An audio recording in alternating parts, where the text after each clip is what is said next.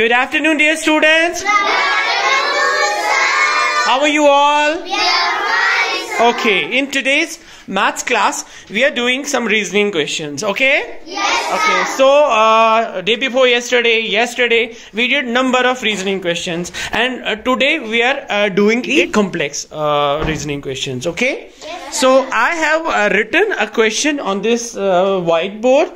The topic is reasoning, and I have drawn 3 apples. How many apples? 3 apples. The cost of 3 apples 30 rupees. is 30 rupees. Okay? Yes. And in second row, I have drawn this apple.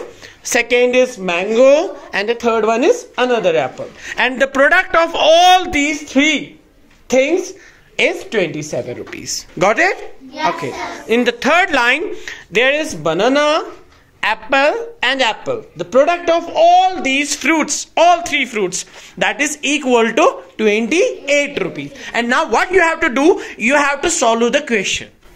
In the fourth line, I have drawn a mango. This is a banana and this is an apple.